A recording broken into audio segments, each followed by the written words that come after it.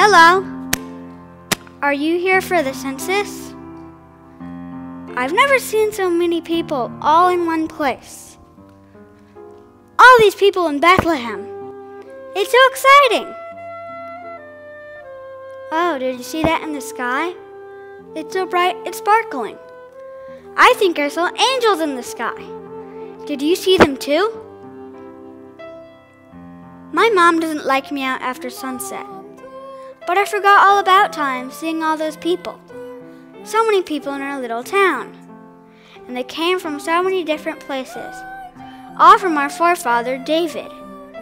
I was so excited to see them. I wanted to talk to them. The sun had set and I should have gone home.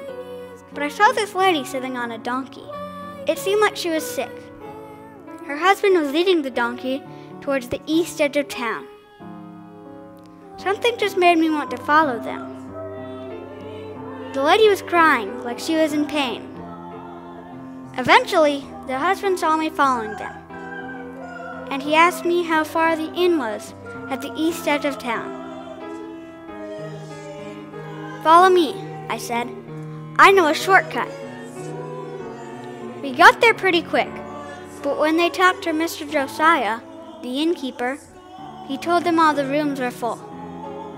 Mr. Josiah, I said, the lady is very sick.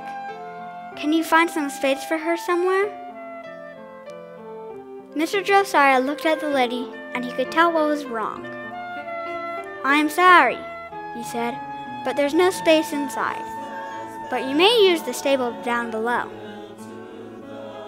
The husband helped his wife off the donkey and he laid her down on this trough. I felt afraid for her. Just then, she let out a loud cry, and I thought she was going to die. The husband looked at me and said, "Do you know a midwife? Go and bring her here as quickly as you can." A midwife? I knew what a midwife was for. This lady was going to have a baby. I ran as fast as I could to the one who lives near our home in Bethlehem. My dad and I go fishing with her husband sometimes. I told her she needed to follow me. We got there pretty quick. When we got back to the stable, I wanted to stay. I had never seen a baby come into the world, but the midwife shooed me away. So I ran home because by now it was very dark and my parents would be worried and I would be in trouble.